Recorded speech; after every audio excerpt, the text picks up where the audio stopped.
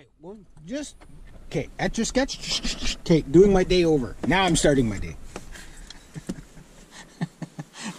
It's like, I got 15 minutes in, and it's just like, okay, by the time I get back there, like, it doesn't seem like it's taken me half an hour, but it's taken me half an hour. How did it take me half an hour when it doesn't feel like it's taken me half an hour? So, silver pellet away. So, I'm going to head back there again, take two, cut that tree up, do all the little things on the list. I think I'll save the beaver till last because I think I'm going to be walking in for that one. I definitely don't want to get that ATV stuck. It's a six-wheeler, eh? And those things they're not that good in snow. I don't know why. You'd think they'd be amazing in snow, but they just seem to slip and slide and skid. I mean, you got big knobby tires on there. You'd think that'd be fine, but no. So I'll leave that till the last. And then what I'll do is I'll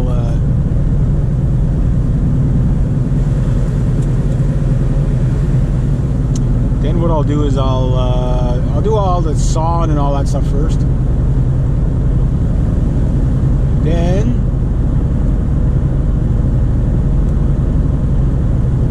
yeah, so I'll do the sawing, put the windshield washer fluid in her car,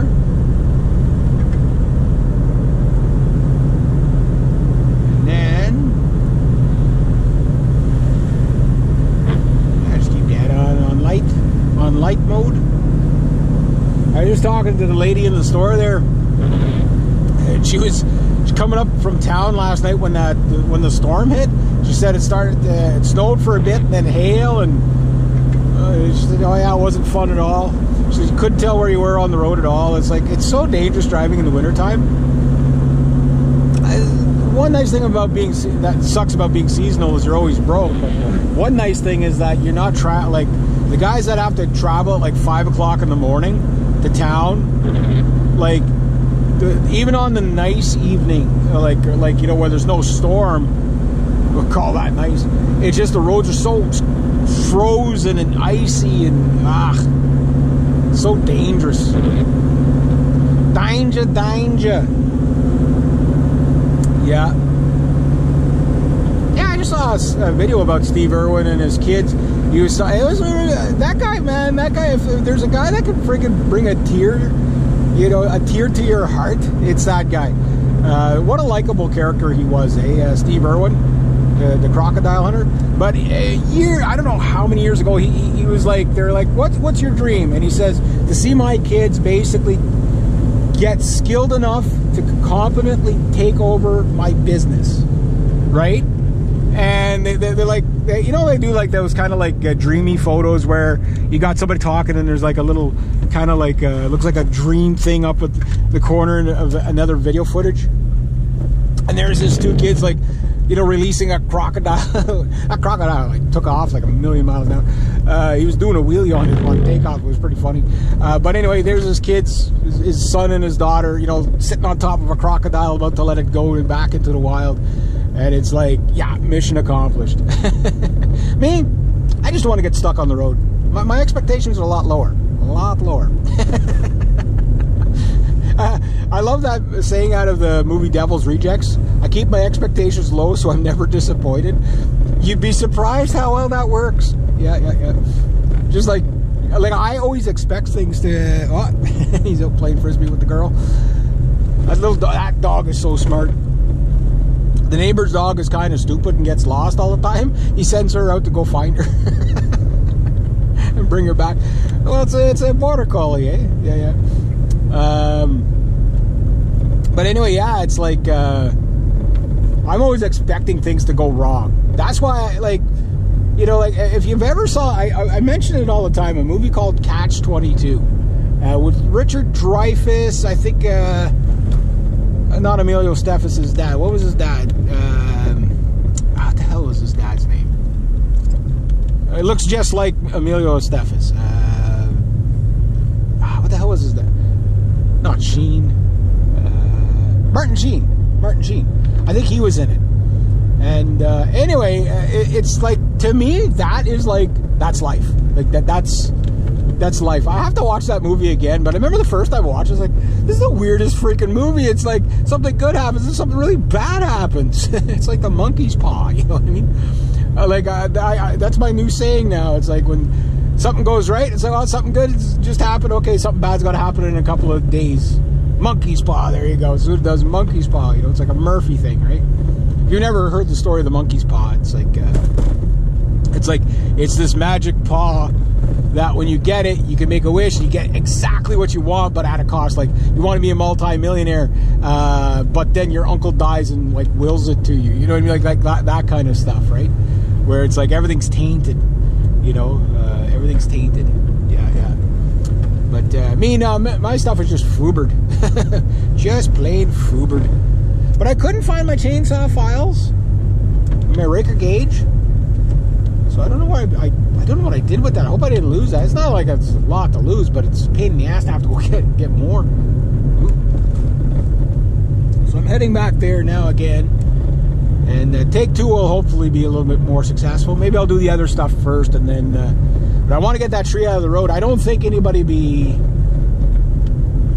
Maybe I'll do the tree first, just that way. If somebody, because my luck, that's when somebody be coming up and they'll be yelling at my client and saying, "Ah, why you got to get that tree out of the road? There, we can't get to our cottage. We drove all the way up from town." And I'll be, I'm on it. You know, try to keep everybody happy, eh? So, if you can, not always possible, but if you can, you try it. You just try it. So anyway, yeah, so my next big venture is to just get the Christmas shopping done. And after that, you know, I don't think I'll be taking the vehicle too far until I get better tires on it. Just the front tires, the back tires. You know, it's where you're going to spin, right? So I'd like to put studded tires on this all around. It'd be just a dandy. You know what I mean? Like, I don't know how this thing's going to be in comparison to the CRV. Because that thing was excellent in the, like, that was like the ultimate winter vehicle, if you ask me. Like, it just never got stuck anywhere, even with bad tires. You know, it'd spin a little bit, but you know, it was all-wheel drive too. Well, until I made it a 2-wheel drive because my hang bearing decided wanted to put the drive shafts through the floor. What the hell's that knocking sound? I thought there was like a branch or something stuck under my car for about a week. And I hear every time, and the faster I go, it's like, okay, there's something under there. So like, what could it be? Then I thought, I grabbed the drive shafts and I shook them for the all-wheel drive. It's like clink, clink, clink, clink, clink. I was like, oh, it's about to come through the floor. So I drove it around another week, quite paranoid, but I was like, am I gonna die? Am I gonna die? Is it gonna come through the floor this time? It didn't. Is that Johnny? I don't know if that's John or not. Nope. It's a big Ford. Not so sure who that is. So yeah, there was a little bit of scrap metal to grab at the corner there, but I don't know if I'm going to grab it or not. It's at that time of the season where it's like either, you know, like right now I consider okay the metal, unless it's somewhere we could back up into, like a garage or something like just load up. This time of year, it's no point in picking the stuff up as much, you know, like if you can still get to it pretty easy like now, but then a couple of snowfalls is like, okay, yeah, everything's buried.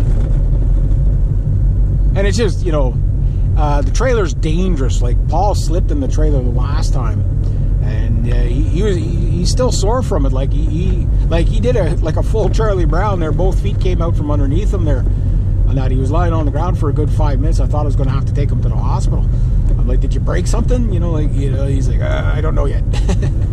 And a couple of days later, he's, Reg, man, I'm sore. He goes, my wrist is sore, this is sore. He goes, so you think he pulled a few muscles for sure. And it usually takes a couple of days to really feel it. Like, you feel it right away, but then you're so sore and stiff right after, right? So this time, I'm just going to do a good old-fashioned stay at the top. Not going to mess up the road. So I'll just let her know that's where I'll be parking for the remainder of the season. I wonder if that was the grader that did that, because usually the plow guy doesn't plow like that. Look at all the sand. Like they put down, but then again, maybe. Because he definitely took back the sandbanks a bit. All right, take two. Here we go.